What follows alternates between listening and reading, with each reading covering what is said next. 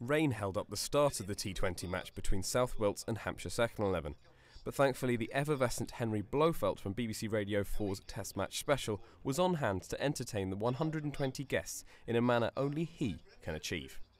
He said, "Bill, tell me, what do you do with yourself these days?" He thought for a moment. He said, "Nothing," he said, "and I don't start to do that until after lunch."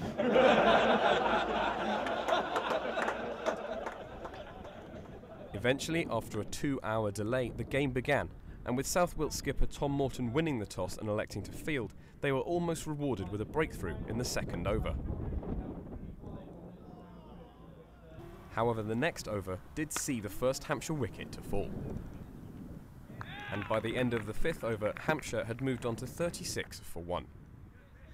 This was just the calm before the storm, however, as promising teenager Jake George upped the ante on the South Wilts bowlers with a number of brutal sixes. This theme continued as George, now joined by Rob Gibson, dispatched the ball to all parts, and it wasn't long before a nearby greenhouse was given an unwanted makeover. After George had fallen for a well-made 65, Hampshire lost another 2 wickets cheaply as South Wilts pegged them back to 143 for 6. But by the time Gibson had finished bludgeoning his way through the final over, Hampshire had posted an imposing 171 for 6 from their 20 overs. To say that South Wilts' reply started badly would be an understatement. Openers Morton and James Hayward both fell cheaply to leave them on 6 for 2 from 3 overs. More soft dismissals followed as South Wilts' top order was left in tatters at 20 for 5.